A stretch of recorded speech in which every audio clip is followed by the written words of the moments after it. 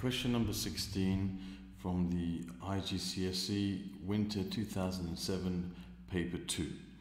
I've had a request to answer this question. A car manufacturer sells a similar scale model of one of its real cars. So key word here is similar. So obviously going to have something to do with the topic of similarity.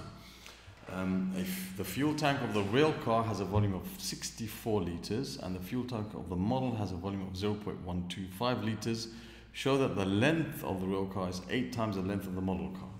Okay, so we need to think about the ratio of the volumes of these two cars, the model and the real car and the similar scale model of the car.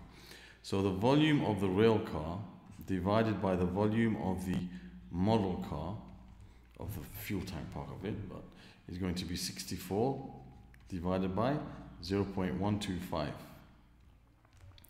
Okay, now if you work out what that is going to be, 64 divided by 0.125. Actually, 64 divided by 1/8, so it's going to be 64 times 8, which is 512. Okay, so that's like 512. You can say over 1, 512 to 1. So the real car, its volume is 512 times the volume of the model car. Okay, so therefore the length of the real car divided by the length of the model car is going to be the cube root of 512 over 1, which gives you 8, obviously.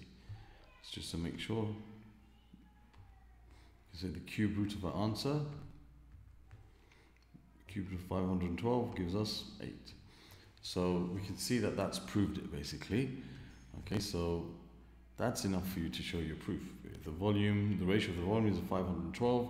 The ratio of the length is the cube root of the ratio of the volumes.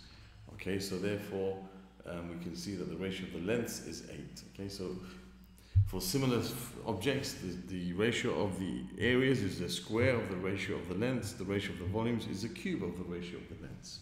So if you want to find the ratio of the lengths and you have the ratio of the volumes, you find its cube root. Okay. Part B, the area of the front window of the model is 0.0175 meters squared. Find the area of the front window of the real car. Okay, so the area of the front window of the real car is going to be the area of the front window of the model car, 0.0175, times the ratio of the areas. Now we're going from bigger to smaller, from smaller to bigger. We know the model, we want to find the area of the real car, so it's going to be times 8 over 1. Okay, which you don't have to write over 1, squared. The square of the ratio of the lengths gives us the ratio of the areas.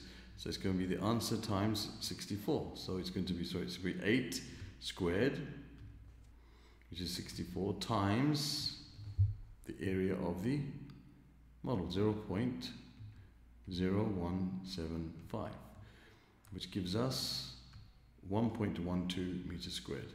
So you have 1.12 meters squared, and there we have the answer to question number 16.